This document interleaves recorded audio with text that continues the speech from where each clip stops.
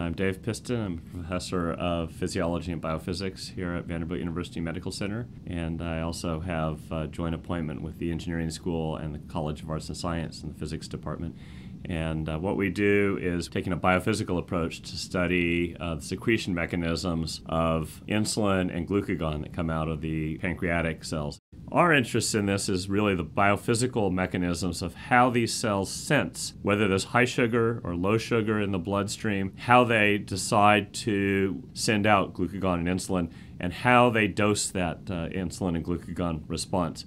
I came to Vanderbilt 21 and a half years ago now, and my background was in ultrafast laser physics. When I was at Cornell, before I came here, we had developed several laser scanning microscopies and spectroscopies that allowed us to measure very precisely inside living tissue, even into whole animals.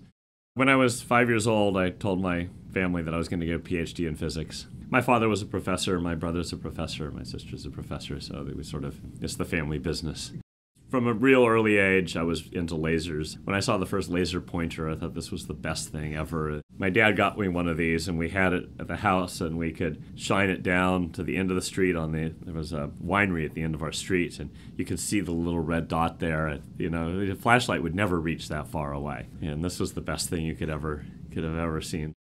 I've sang in organized choruses since early 1970s, if not the 1960s. I was in church chorus when I was 5, I know. And I started singing with a boys' choir that toured around a lot in California. And then I sang all through college, and I didn't sing that much in graduate school.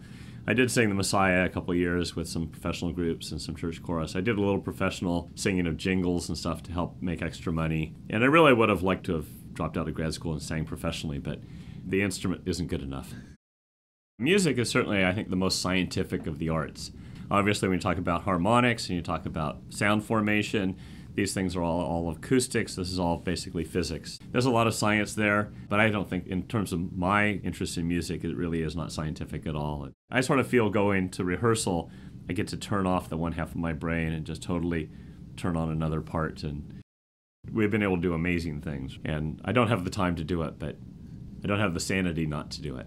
I'm Dave Piston, and I sing tenor in the Nashville Symphony Chorus.